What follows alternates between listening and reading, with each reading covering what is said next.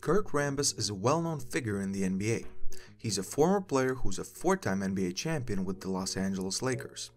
His resume is impressive when you just look at his accomplishments.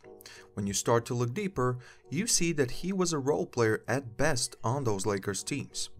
Even though he was their starting power forward, he never averaged more than 7.5 points and 7 rebounds. For his whole Lakers tenure, which includes 2 final seasons of his career, he averaged 4.9 points and 5.5 rebounds, so nothing special really.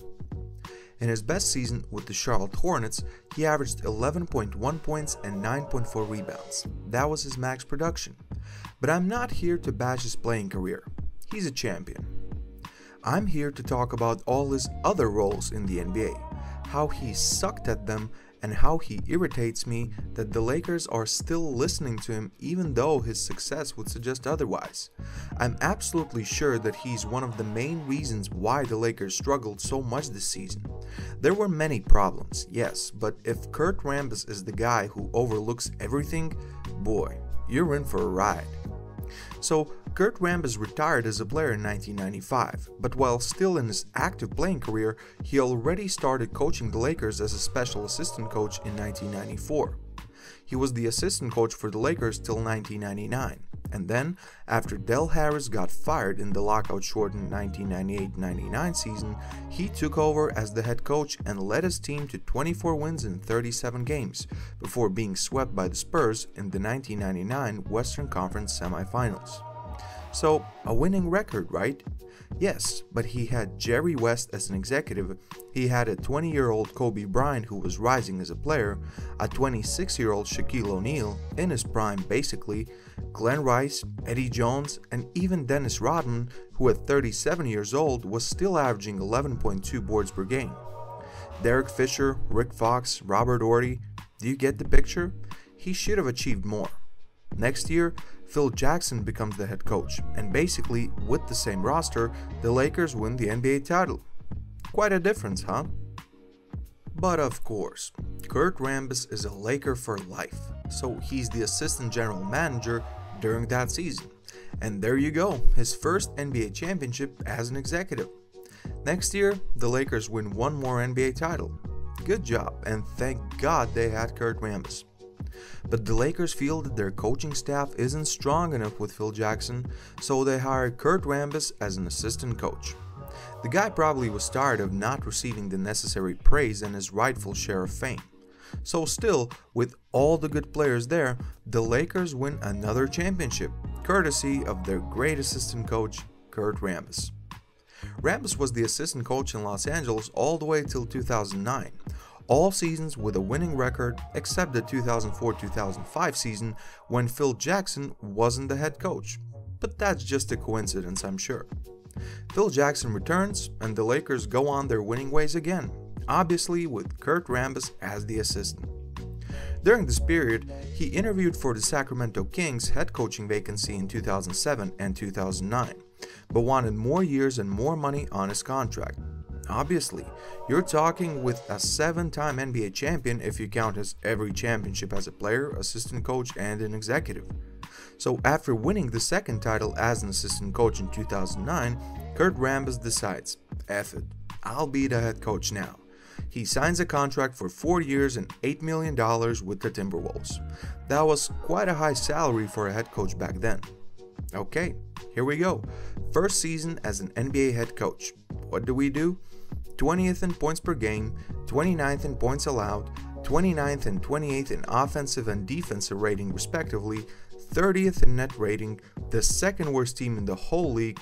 Sure, their roster wasn't great, but they had a young Kevin Love, prime Al Jefferson, even Johnny Flynn in his best season, and 2 of my all-time favorites, Darko Milicic and Ryan Hollins.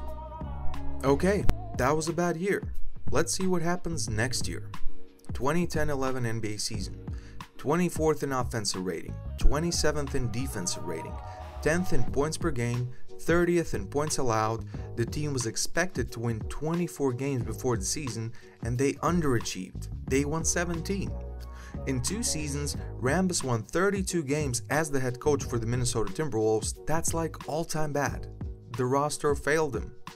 So he went quiet for a couple of years just so he can re-emerge like a phoenix from ashes in 2013 for who?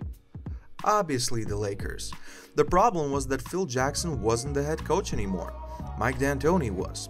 Kobe Bryant played in just 6 games because of the injury, and that's the right time to step up, galvanize your troops and be a respectable team.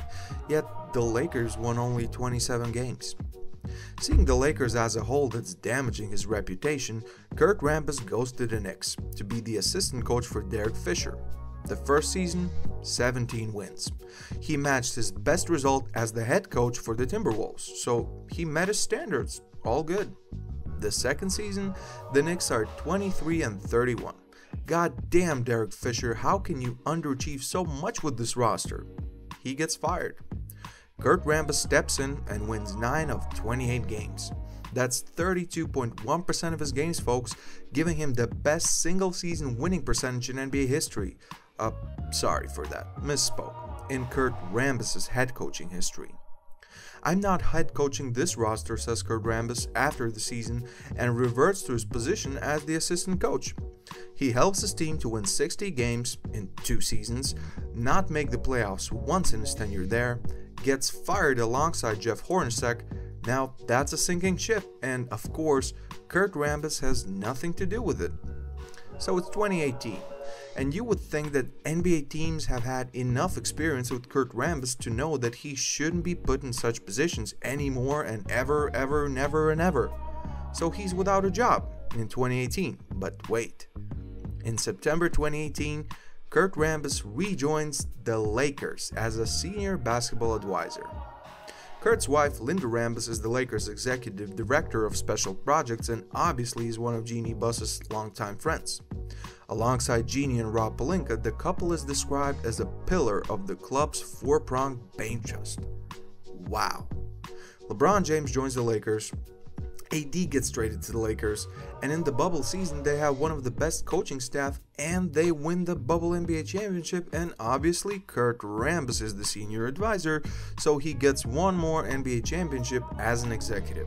So he's now a 9-time NBA champion. The Lakers suck bad this season, and Kurt Rambis is basically in charge of the Lakers now.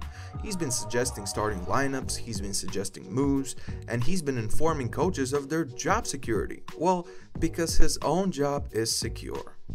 A guy with a 28.4% winning percentage as a head coach, a guy who sucked in every basketball operation and every basketball managing, coaching, or whatever job when he's not been with one of the greatest, if not the greatest head coach of all time in Phil Jackson, that guy's in charge. Good luck, Lakers. You suck this year. You will suck. LeBron is in the last years of his career, and until this guy is in charge of making decisions, or is not at least 50 miles away from a place where basketball decisions get made, the Lakers aren't going anywhere. Well, that's Kurt Rambis, guys. What do you think of his success? How great of an impact he is on the Lakers organization? Please leave your comments down below. Don't forget to like the video, share this video with others, who knows, Kurt Rambis might get another head coaching gig, and please subscribe to my YouTube channel. Thank you very much for watching. This is Purple Prince, and I'm out.